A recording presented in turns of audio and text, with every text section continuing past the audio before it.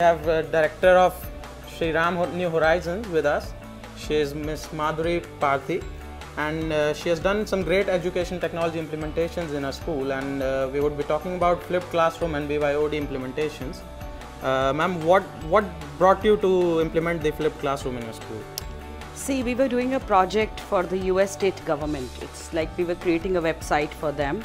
There's an organization called Doors to Diplomacy, and we were making a website for them called Vasudhaiva Kutumbakam, All the World is But One, and specifically on terrorism.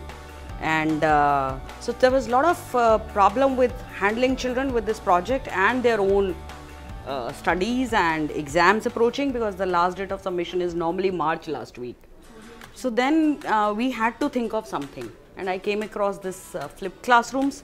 So we started following them, wherein we would make the concepts clear through a recording. The teachers would sit, record, and give in the lessons to the teacher. Along with that, some printed notes were also given to the children, wherein children would study, understand, and there was an assignment which was followed after that to understand, and the next day they were ready. And quickly we also used, along with this peer teaching, whatever they couldn't understand, other children who attended the class could make them understand that concept.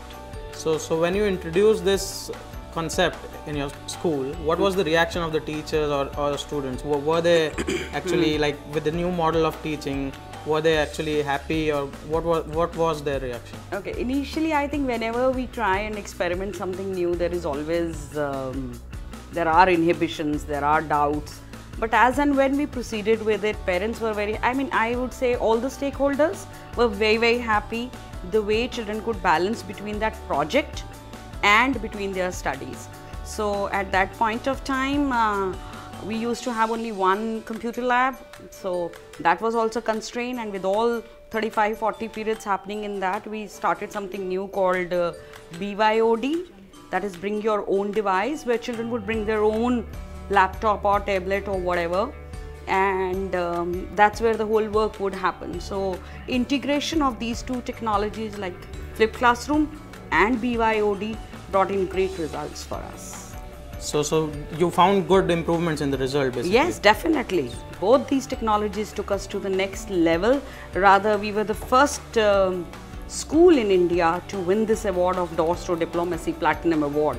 We were the first ever school which made it. Rather, I still remember that evening, that whole evening, because in Washington DC, it was like around 6:30 in the morning, and in India it was around 5 in the evening, and the entire press, including, from all over the world, was at my doorstep wanting to interview the children, trying to figure out as to how they have been able to do it. Rather, CNBC did a recording for around 72 hours with us, interviewing each and every child as to how they balance the two. So have you implemented the flipped classroom throughout the school? Like, Have you started with the now, elementary? Yes, we are using for higher classes. We use it everywhere. Okay, and what have been the pros and cons of BYOD implementation? Like, have you faced some challenges? See, initially, of course, the pen drives would disappear, the hard disks would disappear.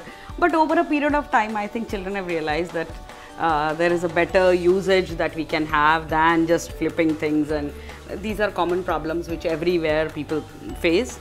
We also faced all these issues, but then I think it died. It took over. The passion of work took over everything else after that. So do you see increase in the engagement basically, and do you measure the classroom engagement, and the teachers are have they seen the increase in the classroom engagement? Yes, definitely the results are far better, because when they are doing their hands-on projects, experiential learning, we also tried something new along with this flipped classroom. We allowed children to make their own question papers. Yeah, there were 2 sets being prepared, A and B. The students from A had to attempt B, and the students from B group had to attempt A. So everybody tried to find questions which were very tough, intelligent, so that the other group couldn't answer. So that also became a part of the flipped classroom, wherein they would search for questions which were of higher order thinking, where their peer could find it a little challenging, and of course, it raised the bar to the next level.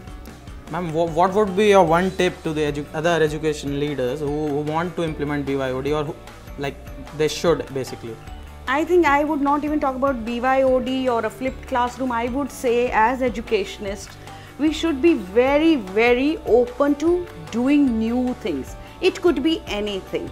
Until unless we are ready to experiment, we are ready to be creative as leaders, we cannot expect change to happen. Nobody from outside can come and bring in a change into our organizations.